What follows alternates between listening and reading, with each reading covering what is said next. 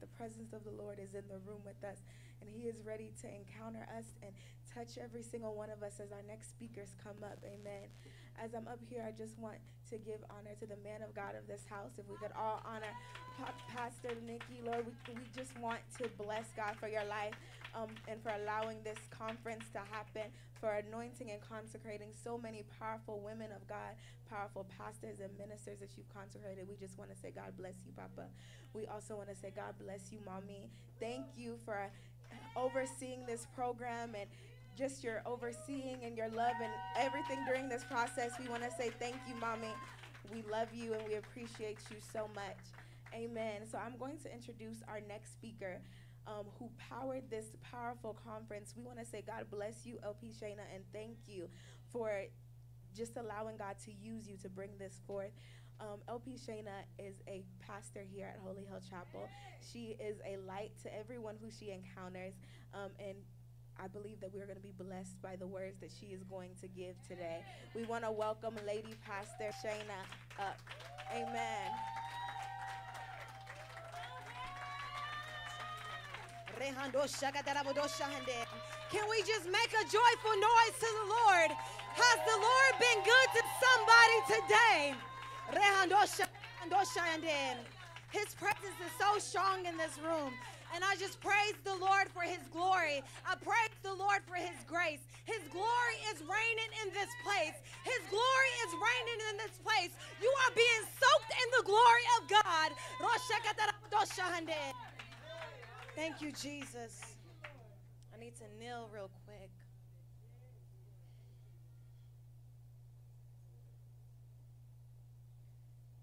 I just want to say thank you, Lord.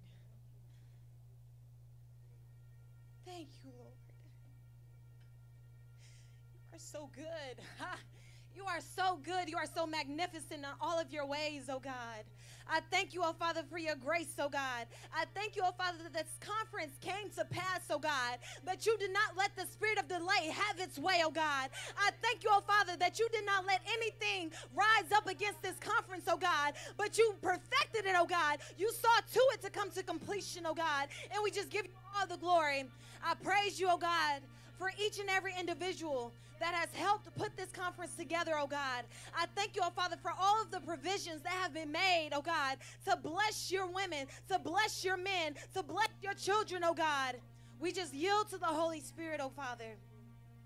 I thank you, oh Father, for us able to yield to the Holy Spirit, oh God. I thank you, oh Father, we will not leave here the same, oh God. Father, I bless your name for the prophet and the man of God of this house, oh Lord. I thank you, oh Father, that you sent me here, oh God, to encounter such a man, oh God, that is after your heart, oh God. I thank you, oh Father, and I bless your name for his life. And I thank you, oh Father, for our first lady, oh God. I thank you, oh Father, that even from the first embrace with her, oh God, that she encountered me with love, oh God, in a time where I needed love the most, oh God. You sent me to a place, oh God, where I could have a spiritual family, oh God, where I could pick up the phone, oh God, and I could call on one of my sisters. I could call on one of my brothers, and that would give me scriptural, oh God, counseling, oh God, that would give me scriptural, oh God, revelation, oh Lord. And I just praise your name, oh God. I thank you, oh Father, that even in this last season that you have brought me through, oh God, that you, oh God, have shown me, oh God, the cries of your children, oh God.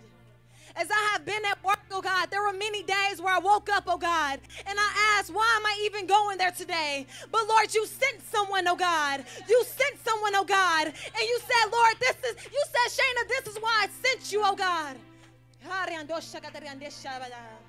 Father, I just give you all the glory. I give you all the adoration, oh God. Hallelujah. You may be seated in the presence of the Lord. Oh, my Lord. I mean, today has been so powerful, and I'm just so humbled for this opportunity. I remember when the Lord called me into ministry when I was a sophomore in my sophomore year of college. And, you know, I was trying to get right, but I was seeking so many different things. I was seeking the motivational speakers. Of course, I had my Bible. I want to give honor to my mother who's here today. Because through it all, it didn't matter what it looked like. It didn't matter what she was going through. Through it all, she planted the word of God into my heart.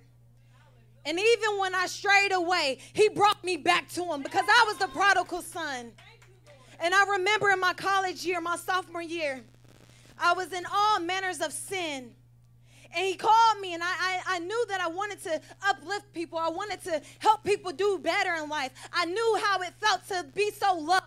I knew what it felt like to want to give up. But and then I said, okay, God, I'm going to go into motivational speaking if this is the avenue. But and then the Lord said, if I send you, you're going to go where I tell you to go. He said, you will not speak unless you're speaking from me. So I yield my mouth unto him. I yield my spirit unto him because he called me. Even when I was filthy in sin, he took off that dirty garment and he clothed me in righteous clothes.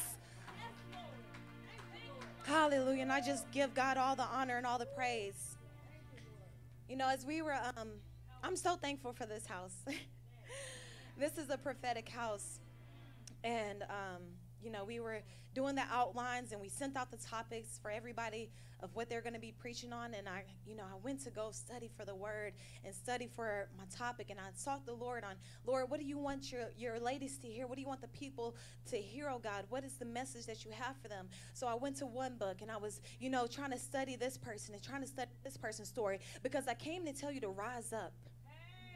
So I wanted to see individuals who had to rise up. So as I prepared for my outline, how many of y'all know we have to yield to the Holy Spirit? Amen. So I prepared for my outline. He actually sent me to Matthew. He sent me to Matthew 7:24 through 27. And I have just seen how the Lord has summarized all of the messages that we have. And it makes sense now. I'm like, okay, Lord, this is why you gave me this word. Wow. Because his LP Benedicta was right there. It just clicked. Because I'm going to be talking to you about the rain. Hallelujah. Also want to celebrate and welcome my friend Atara, who's with us today. And I want to thank her for sponsoring our drinks, our energy drinks. They're healthy drinks. And I just give God all the glory, all the honor, and all the adoration for her life. She's been such a beacon of light in my life as well. Hallelujah. So, all right. So we're going to go to Matthew 7:24 through 27. And it reads, therefore, everyone who hears these words of mine and acts on them will be like a wise man who built his house on the rock. The rain fell, the rivers rose, the winds blew and pounded that house, yet it didn't collapse because its foundation was on the rock. But everyone who hears these words of mine and doesn't act on them will be like a foolish man who built his house on sand. The rain fell. The same thing happened. The rain fell. The rivers rose. The winds blew and pounded that house. But what happened? It collapsed. And not only did it collapse, but it collapsed with a great crash. So I came to talk to you about the foundation. Yeah, the prophetic movement in this house is so powerful because as she was talking about the glory cloud, I said, Lord, it's so interesting how you gave me a word about rain, and right now we're already talking about the cloud, because how many of you know that the rain comes from the cloud? And I see the Lord showering us today with his glory. Hallelujah. So I want to ask you, but I know many of you, this is kind of like a rhetorical question because we're all saved and saints and children of God. So maybe this is for somebody that's watching online. But I want to ask, what are you building your life on? What is the foundation that you are building your life on? Because as I read that word, there was the question, what are you building your life on, and in the name of who? Sometimes we try to build our life on psychology. So we read Confucius and we wonder why we're confused. We read Socrates. We read Plato. And is there some wisdom in there? Yeah, there's some nuggets of wisdom, but there's no wisdom like the wisdom of the Word of God, because he said that I know the end from the beginning. So he knows everything. He is omnipotent and omniscient. Hallelujah. So what are you building your life on? Just check your foundation. Because even though my mom from a young age woke us up at 5 o'clock in the morning, probably since I was about Benjamin's age, who's 4, to pray, to read the word. Thank God for that foundation. But I had to allow the Lord to build a new foundation. It couldn't just be because my mom had taught me the word. I had to choose to build the foundation of my life on the word. So there first must be a choice. There must be a choice. And in the name of who are you building your life on? Some people build on false religions and doctrines. Some people build their life on or in the name of their last name. Oh, we're building the Afful legacy. Some people build their life in the name of wanting to gain worldly success and making a name for themselves. But you must come to the place where you build your life on the word of God and in the name of Jesus. You know, when we build our life in the foundation, it encompasses our values and the principles in which we live by. You know what someone believes and what they think and what is in their heart by what they do. You don't have to question it because their actions speak louder than words. And I've always lived by that. I remember when me and my husband were courting and we were going through our young craze. And I said, I'm tired of you talking. Show me something. Amen. I love you, honey. And he showed me, and he's still showing me. And I thank God, because I think, and this is by the way, but I think so many of us miss out on our kingdom spouse because of the season that we're in and because of the judgment that we're in. So you have to pray, because I saw gold in this man. And had I been looking by the current situation, I would have been a single mother, and my son would have been born out of wedlock. But thank God that I married that man. Hallelujah. Amen. Hallelujah. So is it possible, and maybe this is for somebody online, but is it possible that you have been letting someone else build your life? Because if you are not intentionally building your life on the word of God or in the name of Jesus, then you are allowing someone or something else to build your life for you.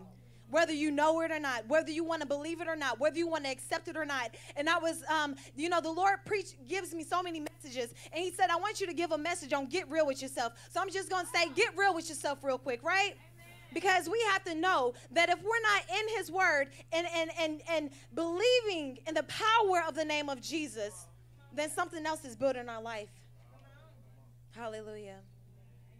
How do you know when something else is built in your life? When there's no prayer and meditation. When you're not seeking the Lord on his plans and his purposes for your life. When you're not consistently in his presence and asking him how his will can be done on earth through you for the kingdom of God.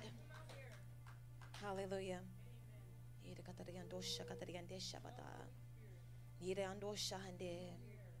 A wise man builds. It says, therefore, everyone who hears these words and acts on them will be like a wise man. So first you have to hear. You know, sometimes we got to pray for the Lord to unclog our ears because our spiritual ears are so clogged up that we can't even hear the voice of God. So when we hear anything, it sounds like the voice of God. But he has such a fine voice. He has such a voice that you know when it's him. But if you're not in his presence, then it could be so easy to confuse his voice with other voices. A wise man builds. That means that a wise man or woman takes responsibility for the affairs of his or her life. When you build Building means that you're becoming greater in extent. You're becoming greater in volume. You're becoming greater in the amount of service. You're becoming greater in the number of your activities for the Lord. There should be increase. Building your life on the foundation of God. You know, as I was preparing this message, the Lord said, building requires strategic planning. And LP Lloyds gave us such a powerful message on strategic planning. It requires consulting an expert. You know, sometimes we have experts in many different fields and many different trades. But God is the ultimate expert. And I bless LP Howard for giving us that powerful word on service, because for someone to be consistently and faithfully in the things of God, they are being an expert in the things of God. It requires, when you're building, it requires a project manager. You need someone to move the plan forward. So I thank God for LP Mabel's. Do y'all see how this is all coming together? I thank God for her message on divine relationships, because you have to have somebody that's helping you to move the plan of God forward. And of course, his Holy Spirit is our ultimate helper. But God Almighty is an extraordinary strategist. Hallelujah. The difference between listening and hearing. You know, listening doesn't really require you to focus, nor does it require your intention. You can just be doing something and listening, whether there's people talking, music in the background. There can be many different things happening around you. But just because your ears are listening doesn't mean that you're hearing. So God is telling us that we must hear. Hearing is active.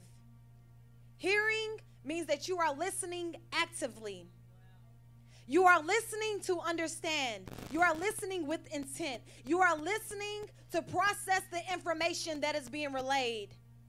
Hearing requires you to fine-tune your attention and be focused. So what are you focusing on? I must focus on what God is saying.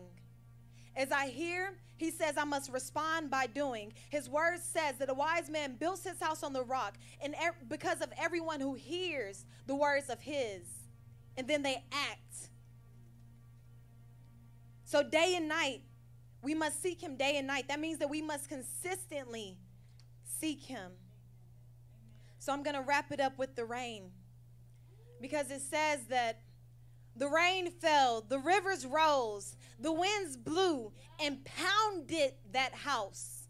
You know, sometimes the rain is just light, you know, it's sprinkling. But then there are other times where it doesn't matter how loud you turn the TV up, it doesn't matter how loud, whatever it is that you have going on, all you hear is, and you're like, what is that? And it's the rain.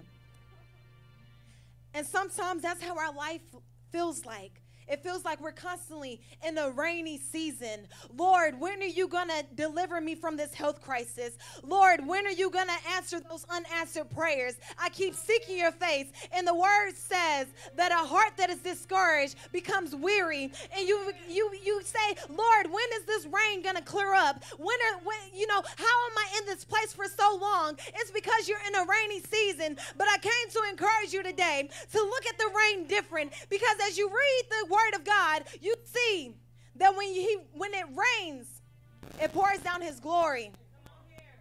But also, nothing grows without rain. It's necessary. Usually it seems dark and gloomy when it's raining outside. It's usually dark and gloomy. Sometimes the sun is shining.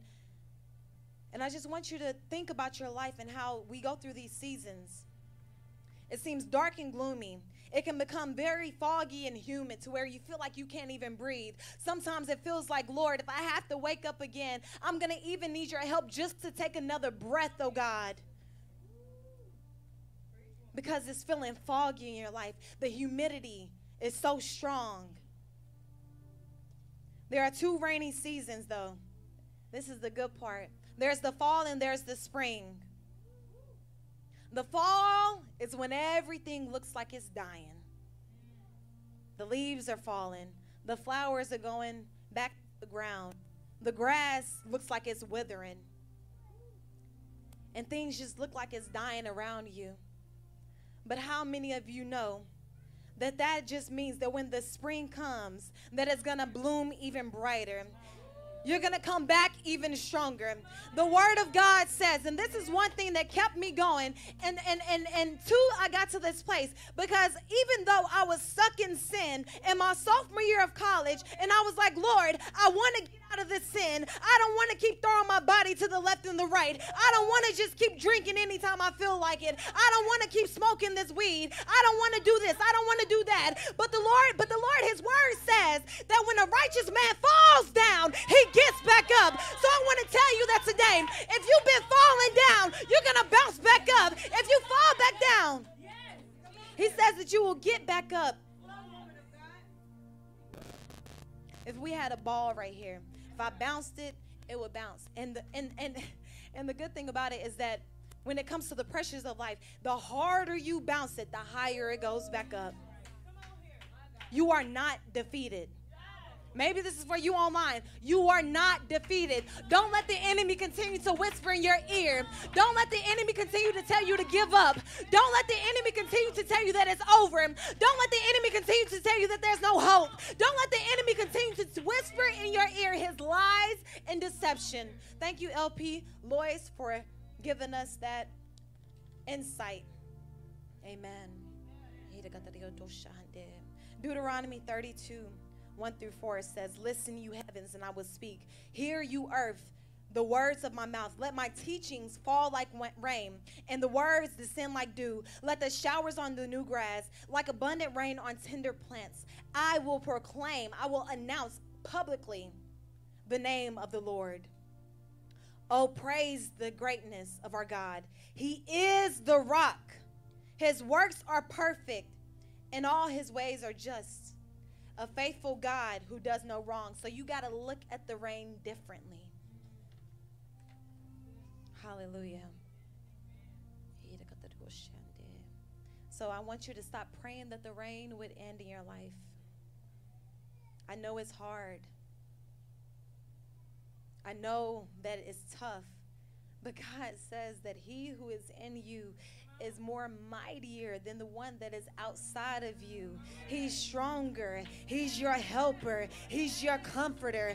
So David said, I had to encourage myself in the Lord. That means that he was going through a fiery trial, and it looked like he couldn't turn to his wife. It looked like he couldn't turn to his papa. It looked like he couldn't turn to his sister, and he had to encourage himself in the Lord. And he said, Lord, I will praise you. I will lift up your name until the high.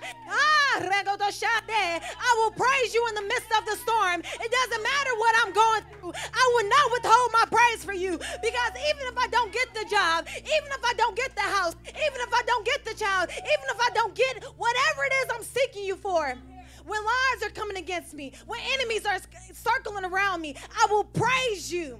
In the midst of my enemies, you will make a table for me, and you will put them to shame. You will silence their mouth. You got to rise up in the spirit.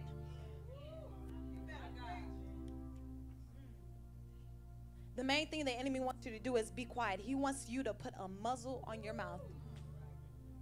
He wants to shut you up. Share your testimony. Oh, okay, we're going to see. Share it. Let him see.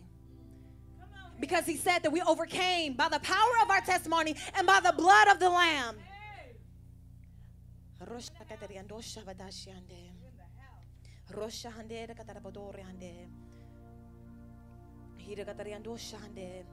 going to read this scripture. It says Isaiah 43:1-2. And it says, but now this is what the Lord says. He who created you, Jacob, he who created you, he who formed you. Do not fear. Do not fear. Do not fear, for I have redeemed you. I have summoned you by my name. You are mine. When you pass through the water. Oh, what? When you pass through the water, you just passing through. It can't overtake you because he is with you. How can the water overtake you if God himself is with you?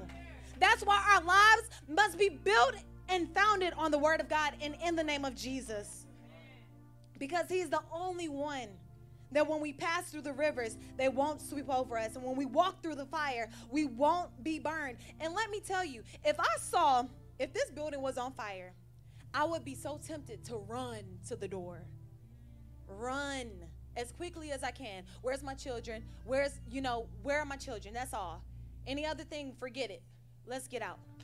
But he said, when you walk through the fire, you will not be burned. So you're going to walk through the situation. Hallelujah. Hallelujah. So I just came to say that it's time to rise up again. It's time to rise up again. I don't know who this word is for, but it's time to rise up again.